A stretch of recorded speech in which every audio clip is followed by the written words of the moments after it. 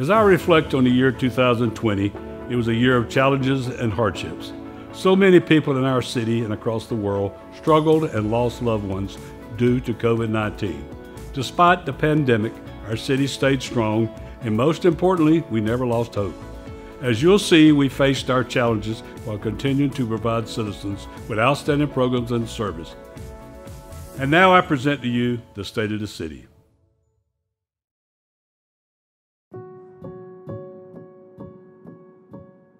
In 2020, these were the signs of the times. At the onset of the coronavirus, the city made every effort to keep staff and citizens safe by following Orange County's mandatory mask mandate. To protect our frontline workers and visitors to City Hall, a wall was constructed to limit public access inside the building and to follow CDC social distancing guidelines. Plexiglass barriers were installed in city buildings as an added safety precaution to keep city employees safe.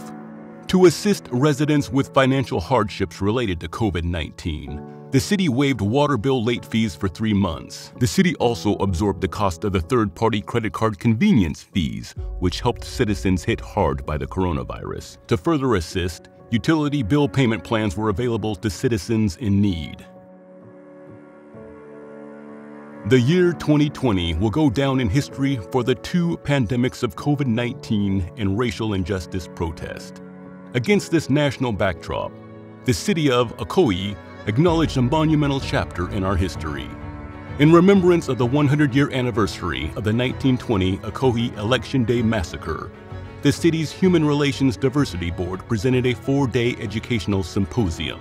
In the spirit of truth and reconciliation, the city recognized and formally apologized to the descendants of the victims of the Ocoee Massacre. A historical marker was erected on Lakeshore Drive to tell the story and honor the victims that lost their lives and property on November 2, 1920. While the city reckoned with the past, we remained focused on our future. The city forged ahead with major projects, including the groundbreaking ceremony for the new City Hall. Located at the northeast corner of the intersection of Blueford Avenue and McKee Street, the site for the new facility is just 2 blocks south of the current City Hall. The new City Hall is a central part of the city's historic downtown redevelopment master plan. The 3-story building will provide an efficient, modern space for people to engage in business with the city. With 46,552 square feet, the new City Hall will bring city services under one roof with extra space to accommodate future growth. The nearly $22 million project is expected to be completed by May 2022. The city completed several major projects in 2020, including our State Road 50 landscape beautification. The city's Community Redevelopment Agency partnered with the Florida Department of Transportation to beautify the medians on State Road 50 between State Road 429 and Good Homes Road. The nearly 3 miles of median plantings include over 17,000 shrubs and ground covers and 62 trees. Florida Department of Transportation reimbursed the city over $650,000. The city continued efforts to green up with the refreshed landscape in the medians on McGuire Road south of the Turnpike. To maintain proper plant growth and health, workers replaced the soil, installed a water-efficient irrigation system, and added flowering trees, shrubs, grasses, and ground covers. Several new businesses put down their roots in the city's 50 West redevelopment district. The city was pleased to welcome new eateries, Huey Magoo's, Dickey's Barbecue, and Waffle House. Other new businesses opened their doors in the city's 50 West area, which covers more than 1,000 acres along the State Road 50 corridor. And the city looks forward to welcoming several new restaurants, including Tijuana Flats, Sonny's Barbecue, and Mr. and Mrs. Crab. In 2020, commercial growth continued its steady pace. With more than 100,000 square feet, West Oak Self-Storage is under construction and will offer office, retail space, and climate-controlled storage space. Vermeer Trinity will provide retail, office, and warehouse space covering more than 65,000 square feet. The city's residential developments continue to expand. Located on Tommen Boulevard, the new Inspiration Town Center is underway and includes 90 townhomes and 4 office and retail buildings. Arden Park North expanded its footprint with 366 new residential lots. And a total of 364 new townhomes are laying their foundation in Ocoee, including Arden Landing, formerly known as Sierra Place, Greens at Forest Lake, and Prairie Meadows. One of the most well-known and highly traveled roads in the city and West Orange County is now a little longer. The city held a ribbon-cutting ceremony for the extension of Clark Road. The two-lane road extension provides a third north-south connection between Clarkona, Ocoee, and McCormick roads. The nearly 1-mile stretch of road relieves traffic congestion on nearby Ingram Road and County Road 435. The $3 million project also provides a complete connection from McCormick Road to West Colonial Drive, and it creates a second entrance to the Arden Park subdivision. Additionally, the new section of Clark Road includes an 8-foot wide sidewalk that connects to the West Orange Trail. The city received an Outstanding Development Award from our Lakefront Park Phase 1 development. The Florida Planning and Zoning Association recognized the city for expanding the Ocoee Lakeshore Center and significant improvements made to Lakefront Park and the historic Withers McGuire House. The FPZA Award highlights the redevelopment of Lakefront Park, which includes the expansive Bermuda Performance Lawn that can accommodate large community events. The award-winning green space is also designed to meet the needs of smaller events, while providing citizens with a serene space overlooking Stark Lake. The Florida Department of Health recognized the city of Ocoee as a healthy community champion.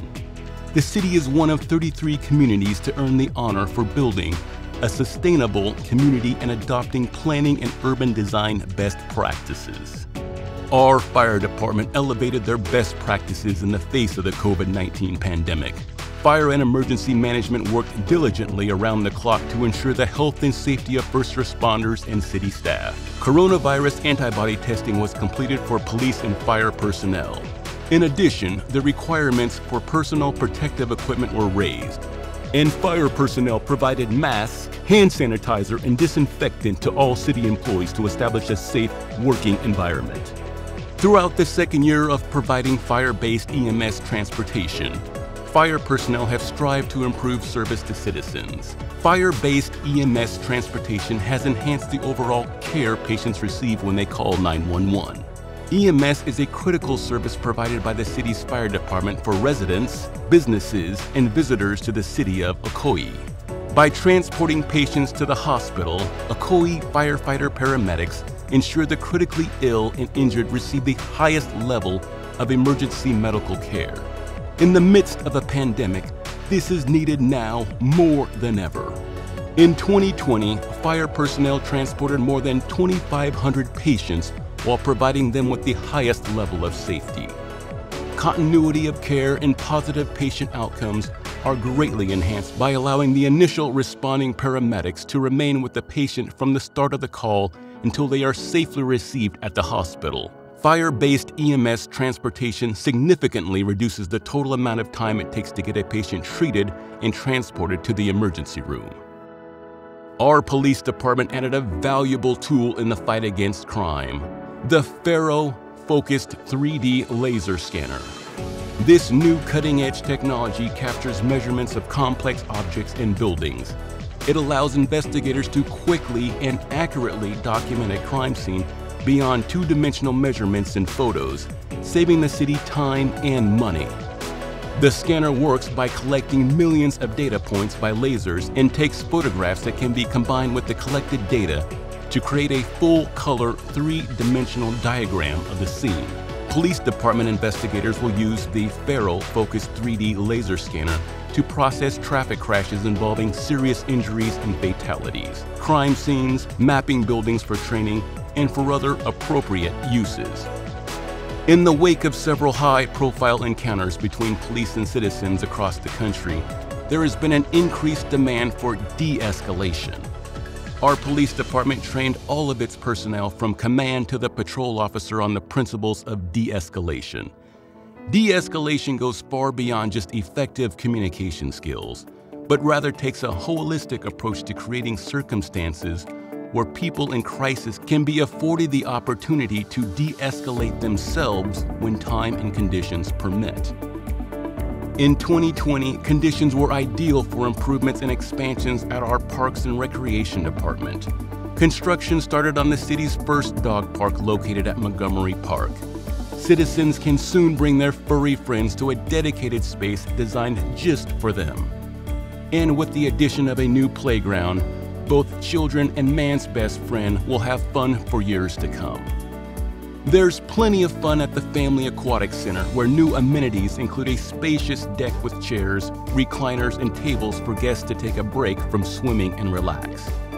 The fitness room at Jim Beach Recreation Center was upgraded with a Star Trek treadmill and a True Force cable crossover. These upgrades continue to help the fitness room stay on pace with our citizens' fitness needs. Meeting the water needs of residents is the goal of our utilities department.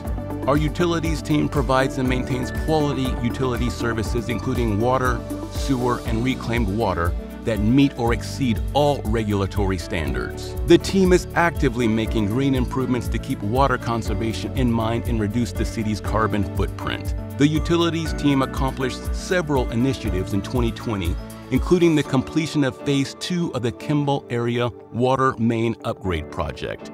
Currently in the final Phase 3, it's expected to be completed in early 2021.